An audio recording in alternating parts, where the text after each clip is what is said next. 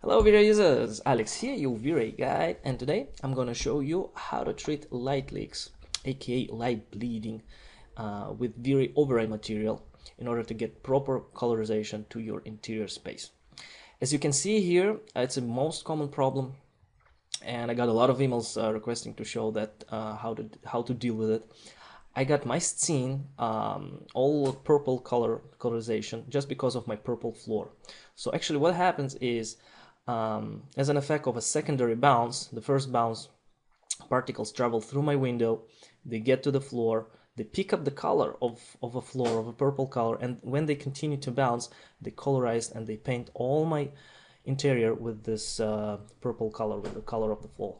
Okay, so in order to treat it, you need to use override material, and let me show you how to do it. Okay, so I'm going to select the new material. This is my previous material called floor. So I'm going to select new material, and I'm going to select VRayOverride material right here. I'm gonna call it floor view, and in the base material I'm gonna drag and drop right here the base color, so it's a purple. Okay, so this is the color that's going to be rendered, and it's going to be represented in my rendering. Okay, as a GI, I need to put some neutral color, something like gray right here. 128 is a natural in between middle gray. So I'm gonna select my override material. I'm gonna click on my gray material, and I'm gonna put it here, drag and drop in GI.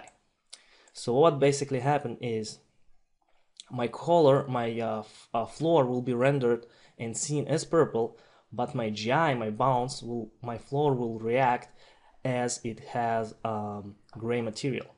So let's see, let's click render. Let's first assign this material to the floor like this, and then we'll press a render button. And as you see here, we can see immediately the feedback of light cache calculation, that our floor got really nice purple color and our walls got really nice white color. So this gray material is actually what makes this render, what makes the secondary bounce to be gray color. Okay, so this is why my scene doesn't get the floor, it just get this gray color to be colorized all over the place. Okay, so if you put it white, sometimes people like to put white, and you will floor act as it got white color. So in that case, your walls and your ceiling and everything will be very, very white, as you see here. I know sometimes people put dark colors like black or dark gray in order to get more detail in their objects, in their models. As you see here, my walls got really dark gray color.